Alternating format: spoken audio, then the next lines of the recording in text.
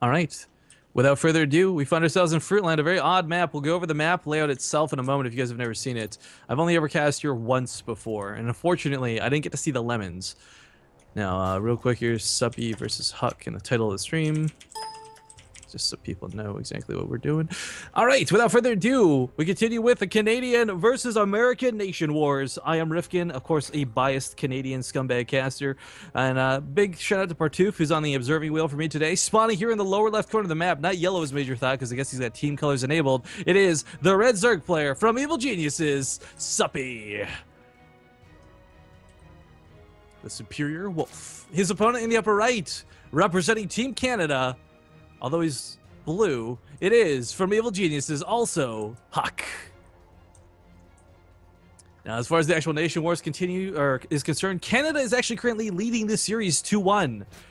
There's still some more matches to be had, but I mean, if this is best of, then this could be over in a moment's time. I don't actually know if this is the best of 5 or if they're playing them all out for funs and giggles. But you do notice, okay, there's fruit everywhere on the map. That's the obvious part. I don't need to explain that. In the middle of the map, nothing can be attacked yet.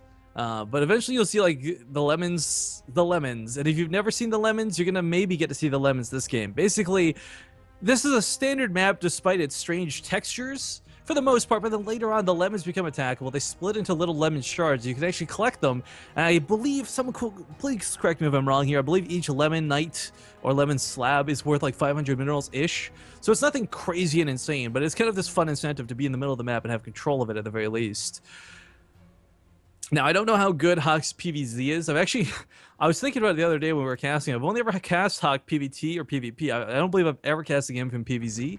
So I don't know how he's going to fare against Suppy. Suppy, though, has been training for the TSL. He's living over in China right now. I imagine his ZVP is quite good, as there's, quite frankly, mostly Protoss available on ladder, whether it's North America, EU, or what have you.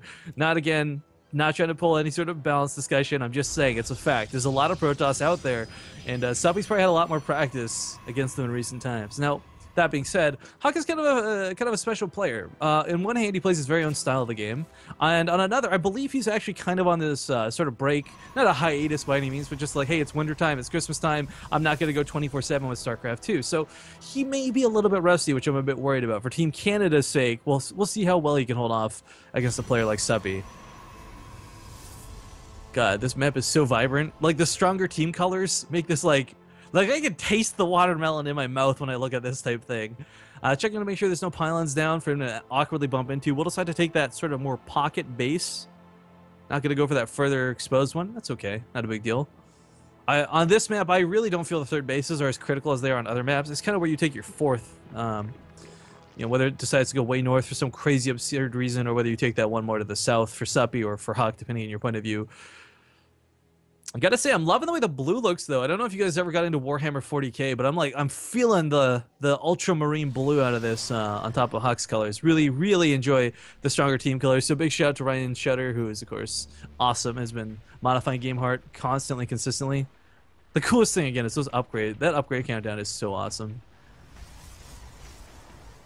Anyways, poking up here northwards. Suppy just again checking for pylons, making sure there's nothing missing.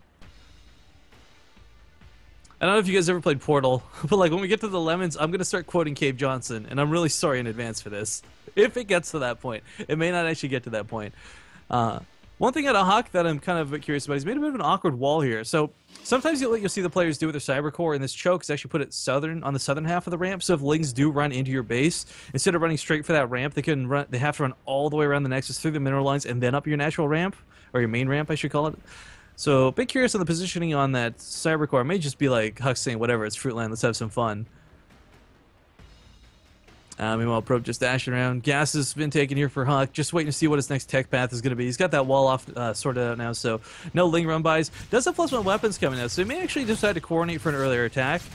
+1 Zealots, of course, when caught off guard, are so good against Zerglings, but if Suppy smells it coming in the slightest amongst this fruit... the fruit sense, he'll probably know that, alright, I need roaches. In fact, already is a roach warren coming down.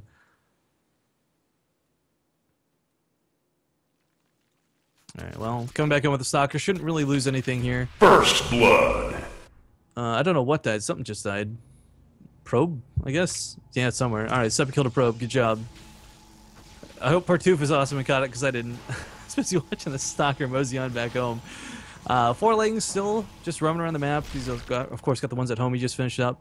So about 8 lings in total. Or a little bit more than that, actually. I think he's got like 10. Either way, just trying to keep tabs on the map. Again, the priority. Not seeing extra gateways come out of HuK, though. I mean, he's got those 3 finishing up. 4 gates is certainly enough to apply some pressure, but it's not the all-in that you can win the game with when +1 finishes up. So it may just be looking to apply a little bit of pressure. One thing that's really nice, though, is you don't have to strictly stick to Zealots for this. You can use Stalkers, and with the amount of roaches coming out of Suppy, well, it's only a few right now, but he'll make more later.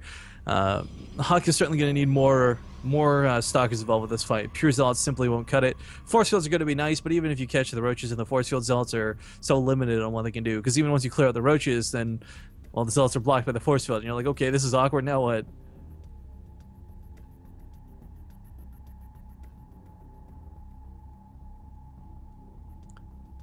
Well, HuK is kind of rallying around the map. Here's that huge lemon I was talking about, guys. So what you see him attacking right now is a lemon that will burst when it dies. It's like rocks, basically, on any other map, just skinned as a lemon. The difference is, when it dies, you can collect the bits. And he's actually got a probe rallied here to collect some of these bits. So actually, early on like this is quite nice. What this means is HuK's expansion that he just threw down suddenly becomes free. Oh, you guys in chat with the First Bloods are awesome. But free Nexus or not, forced to cancel it for now, so it won't quite have it as for free. But as you see, that sliced lemon, you just mine it with the probe. There you go. Nom nom nom nom nom nom nom nom. So this will take a moment or two, as it's not like an instant grab and run, smash and grab. But there we go, picks up the lemon. And if you zoom in on the probe, of course, in his hand, he's actually got a little bit of a slice of a lemon, which I think is hilarious, adorable, and amazing. Suppy, of course, is afforded the same opportunity. He is going to utilize his lings and roaches to get the lemon bits on the other half of the map. The lemon bits are not claimed by anybody, guys, worth noting. You just simply have to grab it. So HuK could try and outmine Suppy, he could try and kill the drone. And as we saw, a big income boost there from that lemon coming back home. Over here, going to rally around to try and get some scouting information. HuK actually putting down some more gateways still. Blink finishing up here in a moment's time. And what Suppy currently has actually won't fare too well against Blink. Especially, I mean, the Zealots are going to be a problem enough as is. But if the roaches get caught out of position... Ooh, at least you can confirm that the lemon was already taken by HuK. Gonna get this pylon, sure, but HuK is warping in a lot of Zealots. This base actually coming down to a bit of an awkward timing, as HuK will kill the drone. Or maybe not, we have to kill the hatchery instead. No kill. Good cancel by Suppy, so he knows what's coming actively. Meanwhile, he's also pushing across the map. Third base of HuK under a bit of pressure. Has cannons coming down, it's got gateways coming down, but the Nexus should not be able to be made. There's too many lings on this. Even if he cleans this up, it's going to be incredibly, incredibly low. Applying pressure here to the third base of Suppy, though, at the same time. Force fields were good and cleared out a good couple of the drones. Most of them did evacuate, but HuK attacking at multiple locations with a hell of a lot of Zealots. And actually, HuK did save the Nexus, 154 health. Okay, cool. Not that's going to be too hard for Suppy to knock down later, but he's got to deal with what he's got at home first. He actually can't defend. These Zealots are too strong without +1. Actually, +2. My bad. He has some +2 upgrades. Beetles are about to pop, and there's absolutely no anti-air to be seen. But that being said, Beetles are not exactly going to clean up Zealots very quickly. This is not like Hellbats. It's not like Banshees or anything like that, so it's still going to take some damage. Does go for the recall on the Mothership core. Doesn't save much, though. Zealots are still going to go down, but Suppy lost that third base. However, please note in the bottom right and the very bottom right, he is double expanding behind this to make up that difference. So taking 2 bases right now, one about to be under attack again by these Zealots. You know, it's a real shame Suppy couldn't knock down that Nexus out of HuK. But what am I saying? I'm cheering for HuK. Team Canada, go! But no, realistically, non-biasedly, if he had knocked that down, that would have really put HuK in his place. Mutalisks are looking to not go kill it, but instead go for kill probes in the main.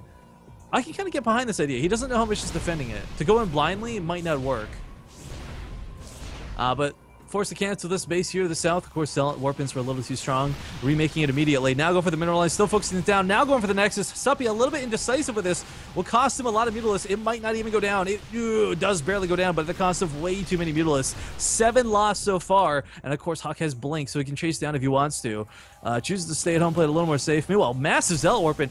Suppy is still not cleaned up this pylon down here to the south, and that's really going to cost him. More roaches are coming in, but this base might get canceled once again. And this is Suppy trying to make up the loss of an earlier base, guys. This isn't replacing one base simply. This is making up a base that was already lost. So while he might have the far right, the far bottom right taken, it's going to be so difficult for him to establish another one. Lots of lings are here, but that's not a good... He's engaging without the Mutalisks. Going in a little bit too early with those lings. Suppy not quite with the control that he wants. Not sure what's pinged over here. I guess the drones just basically gave away the bases there. Not a lot of army available for Suppy, though. Looking really good here for Team Canada. Big blink forward. Suppy's got some more Mutilis coming, but Mutilis aren't really what he needs right now. This isn't the cluster bombs. So I'm going to try and not swear there. Of Mutilis that he needs. It's like 7 plus like 2 popping in a moment's time. This is really not looking good for Suppy. So it looks like at least today, HuK. Oh, I hate those names. HuK will be victorious. He's got +3 weapons finishing up in just a second here too. So Blink Stalker's gonna become even more dangerous. Suppy now gonna lose his main next. He's only got the bottom right base to defend off of, or to supply off of. So a good game will be called, and HuK will take it, putting Canada up 3-1. Now I don't know if this is the best of one or if this is like a show match where they play all the games out, guys. I'll find out for you in just a second. But Canada looking good with that 3-1 either victory or start, depending. Oh, 1 sec, my eyes so itchy for no reason.